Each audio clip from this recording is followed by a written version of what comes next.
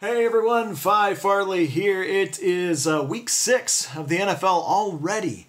Man, we have some teams super underperforming, teams overperforming. It's been a fun season so far, and we are getting into the good weeks of NFL and especially of the betting side of it all. So I'm going to get into 5 plays that I have for you this week, break those games down for you, and I'll do that in just 1 second. First, though, let me say thank you to subscribers. I appreciate it. And welcome to those new subscribers. If you haven't subscribed, please do so. Follow my picks throughout the season. Follow my college football picks, NFL picks, and also, of course, MLB postseason picks, as I've been picking all the way through the whole baseball season and into the postseason. Also, if you're in Las Vegas, if you're going to be around, I'm going to be in Vegas this weekend. I'll be at the Palace Station. Feel free to come by, say hi. As long as these picks are winning, feel free to come by and say hi. If they're not, I may not be in the best of moods, so keep it brief. But if they are, have a beer, chat, and it'd be good to see someone who's been chiming in here on the videos throughout the season. So, looking forward to this weekend. I really like it. As we take a step back and look at the games, it's really interesting how Vegas has responded to the way the games are going. So the highest ever in the history of the NFL totals have been coming in the 2018 season. What they say, the average game is now coming in at 46 points a game, something like that, 46, 47 points a game. And now we're seeing it reflected in these totals. We used to never see totals like this before in the past. We're seeing a handful of games into the 50s. Bengals Steelers at 54.5, Buccaneers Falcons at 57, Rams Broncos at 53, Chiefs Patriots of course at 58. So some elevated nut totals that create for some interesting dynamics, as well as we still get those that are hovering around the 40-point mark, but none in the 30s anymore. It's really interesting. Vegas responding to all the overs that have been occurring here in this first 5 weeks. So interesting on that. I do have one underplay that I'm going to get to as my final pick in just 1 second. First, let's start with the England game. Oakland Raiders and Seattle Seahawks are going to be traveling to England, playing there at a 10 o'clock start Pacific time. Seahawks coming off the close loss to the Los Angeles Rams at home, 31-33. The Raiders are coming off a big loss to the Chargers, where I thought that game would be a little bit closer as a 5-point dog. They ended up I just think the colors of the Raiders are going to continue to come out more and more, while Gruden will have the Gruden effect on his team and get them up for each game. In the end, they're just not that good of a team, especially without Mac on the defensive side. There's only so much that Marshawn Lynch can do, and Derek Carr can do, and Amari Cooper can do. But then that's about going to be the extent of the Oakland Raiders at this point. So now we're going to hit the road, travel to England, and Seattle is going to be, I think, in a really good spot here to be able to have a win over the Raiders. I'm going to lay the -3 here with the Seattle Seahawks. They have Baldwin back. They have Lockett back. They have Bobby Wagner back. Of course, Earl Thomas is out. But getting those other key pieces, they are playing pretty darn good defense, as well as putting up 31 points against the Rams. You know Pete Carroll is going to have his playbook dialed in against the Raiders. So I don't think Raiders are going to be able to defend Seattle into the second half. They got their run game down. Their offensive line is starting to look pretty good for the Seahawks. They had a 100-yard rusher in this last game, Chris Carson. And they have 2 running backs going right now that are looking pretty good. So, look for the backfield of the Seahawks to pound the football on the Raiders. And for them to get the win, I'll lay the -3. Give me the Seahawks. All right, game 2. We got, speaking of, the Rams coming off that emotional win in Seattle, 33-31. Probably a lot more difficult than they had expected. And tip my cap to the Rams to be able to get that win. But now they got to immediately move over to the Broncos and play up in Denver, which has been a difficult to play. Broncos have covered 3 of 3 games at home so far this season. Now they're getting in, of course, the league leading overall, pretty much unanimous #1 ranked Los Angeles Rams. However, the Rams have not played outside of California except for the quick jaunt up to Seattle this last weekend.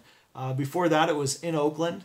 It was at home against Cardinals, at home against Chargers, at home against Vikings, and then up in Seattle, which is a tough place to play. But you could see they were behind in a lot of that game. It had an effect on them. Now they got to go up to Mile High. I don't think this is a very good spot. Denver's had an effect. Even when they played the Chiefs, it was a really close game. They had them on the run. I think they're going to put some pressure onto the Rams. This is a bad spot for the Rams, and we're getting a touchdown in Mile High. I'll take the touchdown. Give me the 7 and the Broncos. All right, third game I have, Cowboys-Jaguars. So this is kind of interesting. There has been a theory out there in the sports betting world where you take the highest total and bet it over. And typically, by the way, this is in college football. Take the highest total, bet the over, and take the lowest total and bet the under. The idea behind that is that you can't make a total low enough for a game in which you know is going to go that low because it'll expose your hand. It'll show that if you really don't think a game is going to go over 32, if you put a 32 out there, you're just not going to get even money on both sides, whether it's sharp or public money. So they got to put it at least at 42, 43, 44. For example, take a look at Florida LSU last weekend. That would be an example of it. There's a handful of others. But I'm using that line of thought as I look at this. While all the totals are going up, take a look at the ones that are staying low. So one of which I'm going to pull out and I'm going to bet the under on is Jaguars-Cowboys. Now for 2 reasons. The other ones have a one-sided dynamic to them. For example, Bills-Texans, both good defenses, but they can have spurts of offense. But if we look over at the Jaguars and Cowboys, we have no offense and we have great defenses. So if we look at team totals for points per game on the offensive side, we have Dallas at number 30 at 16.6 points per game scored, and then Jacksonville at 26 at 20.4 points per game is what they are averaging. And then if we look at the defensive side, points given up per game, those are 2 of the top teams. Let's get it. Dallas number 5, Jacksonville number 3 at 17.2, Dallas at 19.2. So no matter how you slice it, their average points per game put them right about 35, 36, both offensive and defense. So no matter how you look at this, whether it's the offensive side against the other's defense, the defense versus the other offense, it's going to be 35, 36 points. Here we are at a total of 40.5. We're given an extra field goal of cushion, but all things said, when those 2 types of teams match up, this game is going to be somewhere in the 20s as a total. So I'm going to take the under Jaguars-Cowboys 40.5. All right, let's go to the Panthers. So unfortunately for the Redskins, they're starting to get exposed as a maybe not as good a team as we may have thought. Matter of fact, a lot of the teams in the NFC East are getting exposed as not as good as we may have thought. They're on a short week. They played against New Orleans. They got their butts kicked, and now they're getting the number 1 rushing team coming into town with the Carolina Panthers. The Panthers are a pretty darn good team, and they rush for, let's see what they're rushing for now. I think it's 151 yards per game on average. Sorting it by rushing totals, 154 yards per game right now, average. Washington being the 6th best defense against the run. However, on a short week, after getting their butts handed to them in New Orleans, I think Carolina's going to control this one, dominate this one. We basically have a pick 'em here. You can get a little bit of plus money on the Panthers if you grab it early. But I'm going to take the Panthers here in Washington, getting the win over the Redskins, and a lot of smash mouth football, Carolina and Washington going at it. So last game I have is going to be the featured game Sunday night, Chiefs and the Patriots. So we all know what happened when the Chiefs went into New England and beat them early last season and kind of sent a message out that they're for real and their rookies are going to stand out. Now we have Mahomes, we have Hunt, we got what's his name? Hill, Tyreek Hill, just playing fantastic, really, really well behind the coaching of Andy Reid.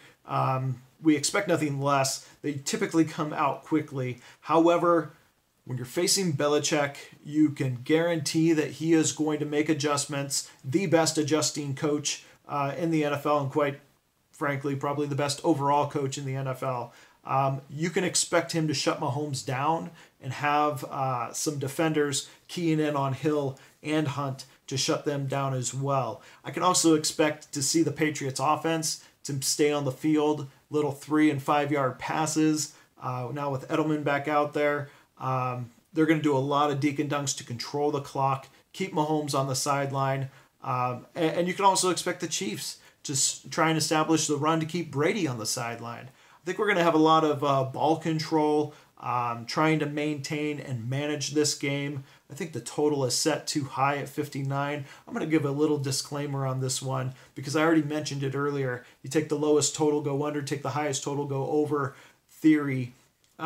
This is the highest total, but it's on the Sunday night featured game. I think a few too many points are padded into here. However, if that line goes up another point, up to 60, I may pass on this one. I think it's going to start coming down. It's at 59 right now. And as of right now, my play is going to be Chiefs-Patriots under, just because I think the gameplay isn't going to justify a win and over that total. I don't think they're going to duke it out. I don't think either team is interested in airing the ball out to quickly give the ball back over to the other offense, to the other quarterback, and wear out their defense. I don't think either team is interested in that. Two smart coaches, two good quarterbacks. I expect to see a lot of running, and I think this game is going to go easily under the total 59. So that's my take on it. Give me Chiefs, Patriots under the 59. There you go. There's my 5 picks. Seahawks -3. Broncos getting a touchdown at home. Cowboys, Jaguars under the 41. Panthers, pretty much a pick 'em on the road at Washington. And then Patriots, Chiefs under 59. All right. Good luck, everyone, this week. If you got any picks that you like, throw them down in the comments. And again, please subscribe and like the video. All right, see you again soon.